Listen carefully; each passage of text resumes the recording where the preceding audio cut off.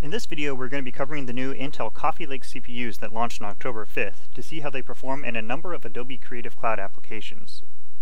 Now we're going to be looking at Photoshop, Lightroom, After Effects, and Premiere Pro, but first let's go over all the different CPUs we'll be comparing in this video.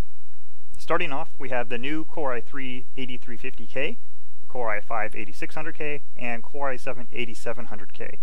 We're going to be including the results for the 8600K and 8350K in the charts, but we're mostly going to be focusing on just the 8700K in this video, since that's the top CPU of this line. Next is the previous generation Core i7 7700K, which will be great for letting us see how much faster the new CPUs are compared to the previous generation. We're also going to include two of the AMD Ryzen 7 CPUs. Last up is a selection of CPUs from Intel's X series. Most of these CPUs are a lot more expensive than the Coffee Lake CPUs, but in some Adobe applications they are the top performers regardless of budget, so these will be a good way to measure Coffee Lake against the best you can possibly buy. The rest of the system hardware is listed here, and you can also read any of our full testing articles that are linked in the description to see the exact same information. First off, we have Adobe Photoshop, where we have our testing divided into three sections. The first is general actions, which is things like opening and saving files, applying blurs and filters, and other kind of general tasks. The other two sections are creating both panorama and HDR images. For general actions, the Core i7 8700K is terrific. We're looking at about a 12% performance increase over the 7700K, or about a 20% increase over Ryzen. When creating panoramas with photo merge, the i7 8700K is again really good. The higher core count CPUs do a bit better for this task, but the 8700K is still the fastest CPU we've tested, beating even those more expensive CPUs by about 5%. The 8700K isn't quite as good for creating HDR images, but we're still looking at about 9% faster than the 7700K, or again about 20% faster than the Ryzen CPUs. All told, this makes the 8700K a clear winner for Photoshop pretty much regardless of what you do. Next up is Lightroom. Here we have our testing divided between exporting, which scales decently with more CPU cores, and pretty much everything else which doesn't. For all these tasks that don't scale well, we're only looking at about a 5% performance gain with the 8700K over the 7700K. Still much faster than the other CPUs, but the extra 2 cores that Coffee Lake has doesn't really help much here. For exporting though, the 8700K is about 25% faster than the 7700K, or about 15% faster than the Ryzen CPUs. The X series CPUs are even faster than that, however, especially from the 7820X on up. For Lightroom, it really depends on the amount of performance you want when exporting. If that isn't a bottleneck, then the 8700K is great, but not much faster than the 7700K. If you do a lot of exporting, then investing in something like the 7820X might be a good idea instead of the 8700K. But for most users, we would say that the 8700K is an excellent balanced option for Lightroom. Our third Adobe application is After Effects. We mention this all the time in our articles, but for those that aren't aware, After Effects changed dramatically a few years back in version 2015.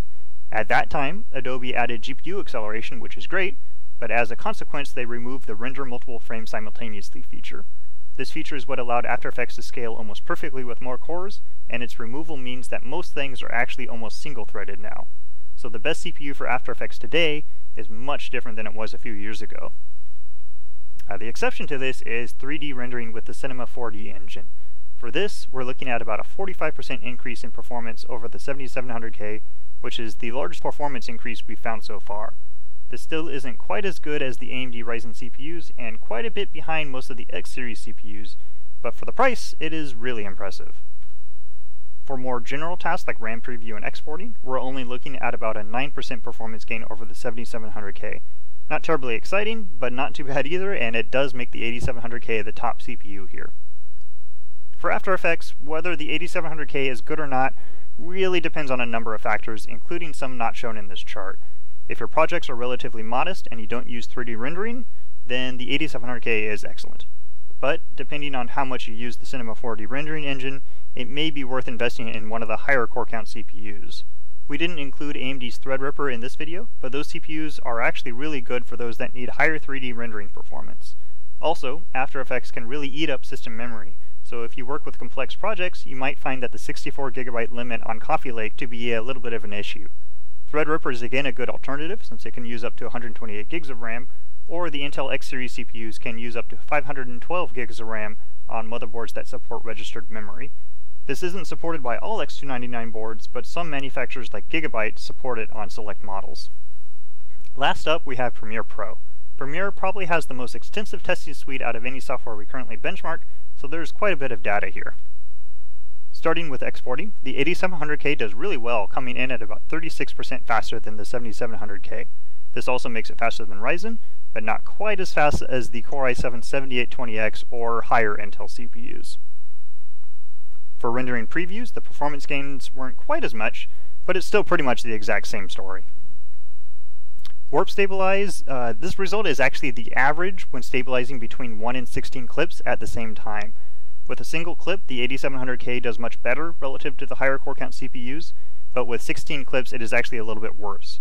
This is just showing the average, so if you're concerned about Warp Stabilize, make sure to check our full article that's linked in the description. Last is live playback, which is pretty unexciting since all the CPUs are pretty close to each other. The main thing to know here is that with 1080p and 4K footage, almost all the CPUs other than the i3 should be great. The real place where live playback changes is with 6K and 8K footage, where the Core i9-7900X and 7940X show some pretty decent performance gains. Overall for Premiere Pro, the 8700K is really good compared to the previous generation, and a great choice depending on your budget. If you're a professional video editor or you work with 6K or 8K footage, you might want to consider upgrading to something like the 7900X or 7940X, both for the raw performance and for the higher RAM capacity. But for a more average Premiere Pro user editing home videos, or those on a tighter budget, the 8700K is a really great choice. So overall, what are we looking at for the Adobe Creative Cloud Suite? For Photoshop, the 8700K is awesome. Just use it. There's little reason to go with anything else if Photoshop is your primary work tool. Lightroom is a little less clear. Compared to the other Intel consumer CPUs or AMD Ryzen, the 8700K is terrific. But if exporting is your main headache, then upgrading to an Intel X series CPU can give you some pretty big performance gains. For most users looking for a balanced Lightroom workstation, however, the 8700K is probably the best choice overall. After Effects is even more split. For most things, the 8700K is awesome.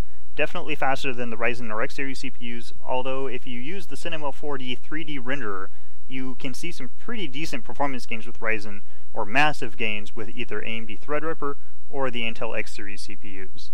The 64GB RAM limit might also be an issue for some more advanced users. Lastly, for Premiere Pro, the 8700K is excellent if you work with 4K or lower footage and can't justify the cost of an Intel X series CPU. If you are a professional video editor or you work with 6K or higher footage, however, we would definitely recommend trying to get up to a CPU like the Core i9-7900X, or even better, the Core i9-7940X if possible. So that does it for our quick look at the new Coffee Lake CPUs for the Adobe Creative Suite. This is our first time going over a new CPU line in this format, so definitely let us know what you thought in the comments. And if you want more detail on our testing, make sure you check out our full articles that are linked in the description.